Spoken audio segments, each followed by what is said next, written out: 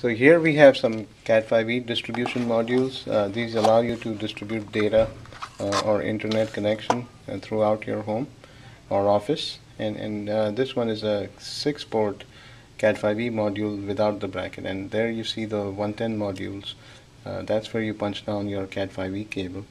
And internally these connect to the 6 ports on the top there, the black colored ports, jacks. And you would, basically terminate the cables that come through the wall onto the 110 block, and then use the jacks and patch the appropriate connection onto an Ethernet switch or a router that's shown here.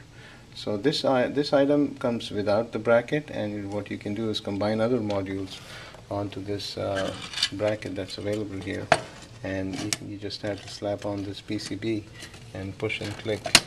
And so this allows you to customize your solution, combine it with the other modules. This package includes a punch down tool. Let me start.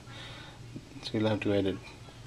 So this package includes a punch down tool, and so you can use this to punch down your Cat5e cable. If you need a better tool, we have this economy tool here with a steel blade, and that just goes a little easier. Also have this impact punch down tool that gives you even better connection. And here we have a Paladin toolkit for UTP termination. It comes in a grip pack so your tools don't fall over.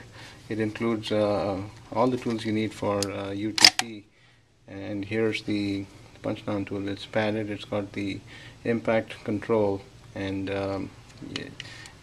you attach the blade to the front here.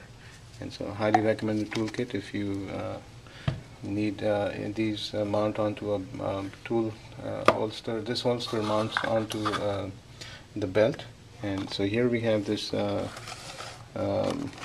similar product.